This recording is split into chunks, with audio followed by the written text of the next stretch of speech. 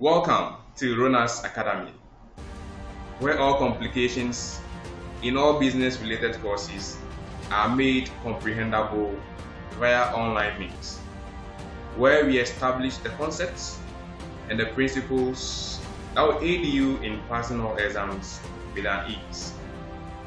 So subscribe and become part of the learning family, where we learn together and explore RONAS, comprehending the complications. IAS 16 requires that we measure an item of property, plant and equipment initially at cost. And the costs include the purchase price and all other costs that are directly attributed to the acquisition and construction of the item of PP. We also have to capitalize or capture dismantling costs if there is any. Then if an entity undertakes loan or takes loan to finance the acquisition or construction of that particular item of PP, the interest that the entity will pay on the loan should be capitalized as part of the cost of the asset. And this principle has been enshrined or has a standard device for it, which is the IAS 23, that is the borrowing cost. So the principle of capitalizing or capturing the interest on the loan as part of the cost of the asset, that concept or principle is known as borrowing cost, and that is what we are going to look at in this lesson. So IAS 23, borrowing cost.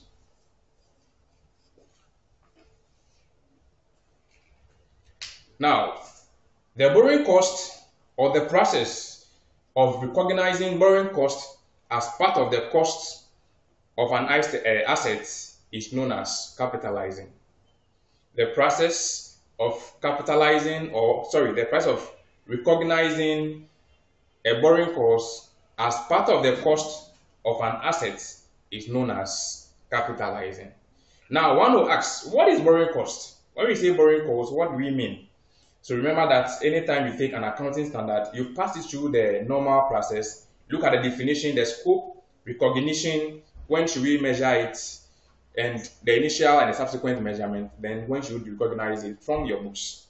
So definition of borrowing cost simply means interest or other costs that an entity will incur in relation to borrowing of funds. So any interest or other costs an entity will incur in borrowing of funds is known as borrowing cost. An example of borrowing costs include the interest on bank overdraft and other borrowings. So interest on bank overdraft and other borrowings are one of the examples of what borrowing costs. We also have finance.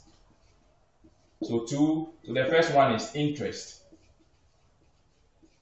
Interest on bank overdraft and other borrowings. And then we also have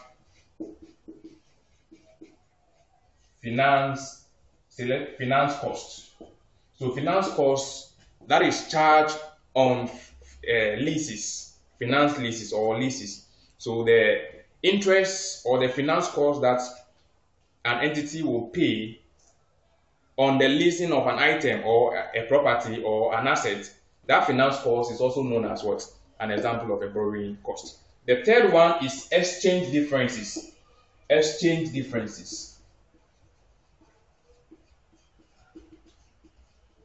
Exchange differences that arise as a result of foreign currency borrowings. Okay, so exchange differences that are arising as a result of foreign currency borrowings, to the extent that they are regarded as adjustment on the interest cost. So these are the three examples of borrowing costs.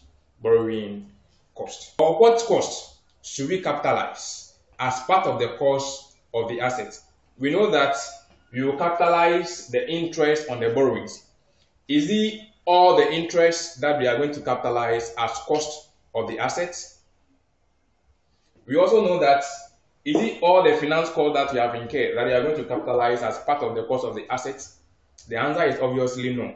So we only capitalize borrowing costs that are directly related to production, construction, or acquisition of a qualifying asset. Of a qualifying asset. Of a qualifying asset. So remember that only borrowing costs that are directly related to the production, construction, and acquisition of a qualifying asset, that will be captured as cost of the asset, or that will be captured or capitalized as part of the cost of the asset in question. So one may ask, what are qualifying assets? Qualifying assets are assets that will take a substantial period of time before they get ready for their intended use or sale. So qualifying assets, they are the assets that substantially take a longer period of time before they get ready for their intended use or for sale, or for intended what? Sale. Now, what are examples of qualifying assets? When we say qualifying assets, then we are looking at PPE and investment properties. Investment properties at their development stage or during their developmental stage. So PPE and investment property. The second one is intangible assets at their development during their developmental stage. So intangible assets during their developmental stage. So the third example of a qualifying asset is made to order inventories. Made to order inventories. Or inventories that take substantially a longer period for them to bring, or the longer period for them to be brought to their sellable condition. So this is made to order inventories, or inventory that will take a longer period for the entity to bring them to their sellable conditions. They also fall under the qualifying assets. So basically, when we say qualifying assets, we are saying that assets that take substantial period of time for them to get ready for their intended use or sale. An example will be a property, plant and equipment, and investment properties at their developmental stage. We can also look at intangible assets at their developmental stage. We can also look at made to order inventories.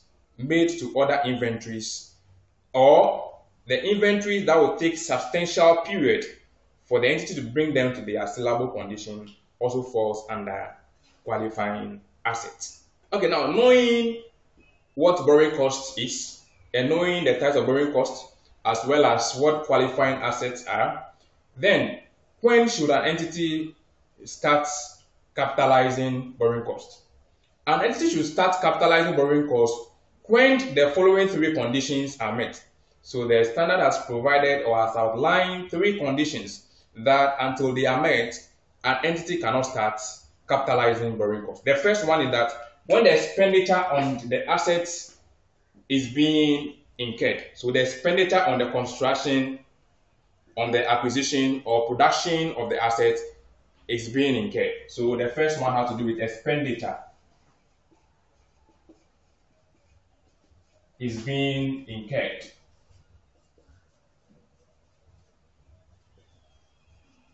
And then the second one is when the borrowing cost is being incurred. So when the borrowing cost is being incurred. So the third recognition is that the activities that are necessary to get the asset into its intended use are being incurred. So what activities? So here will be the other activities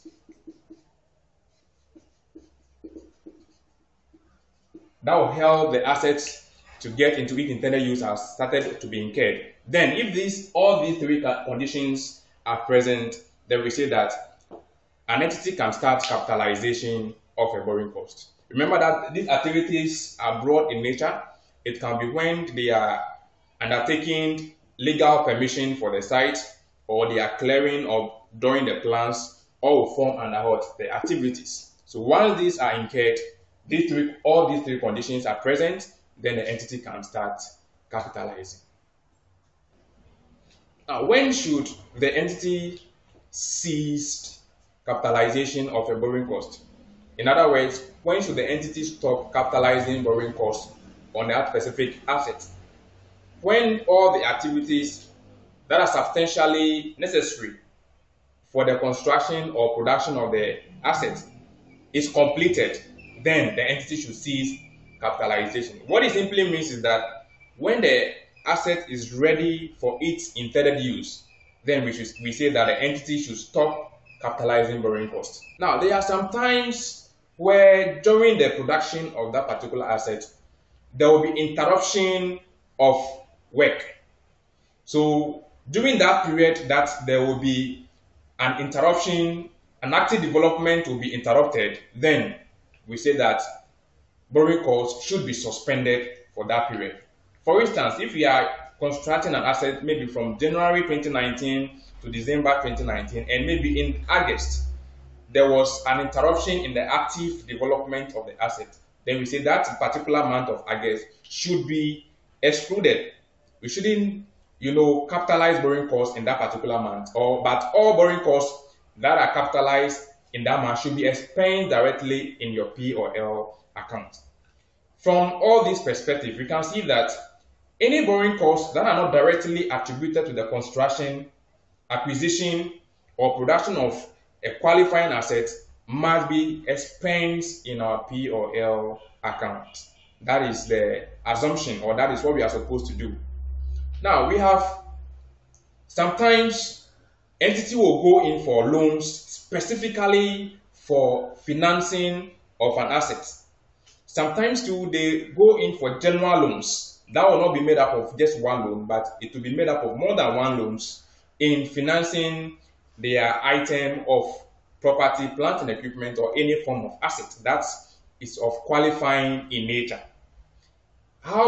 What cost should you capitalize under these two assumptions? So we are looking at specific loans,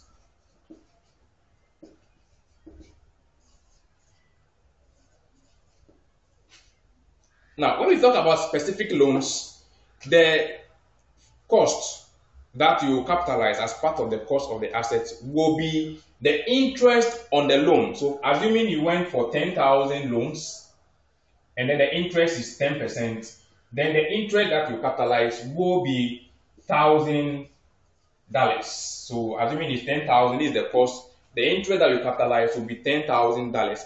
Next, any investment income.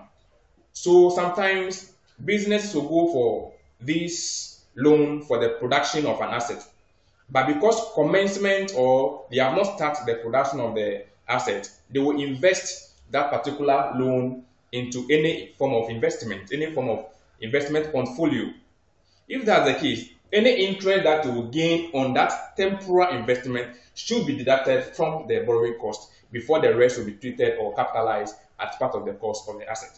In this case, assuming that the business invested this $10,000 and had an investment income of $200, then the amount to be capitalized as part of the cost of the asset will be $800, which will be the net of the $1,000 that we have. So remember that anytime the business undertakes specific loans to finance a qualifying asset, then the cost or the borrowing cost to capitalize will be the interest on the loan. The interest on the loan less any investment income, any temporal investment income gain on that specific loan. That is about specific loans. Now, if the entity undertake loans, several loans to finance a particular project, let's say the entity is taking a bank loan from one side and then the debenture from the other side, then we cannot use the first assumption because here we are getting two loans. So this principle or this concept is known as the general loans. The general loans.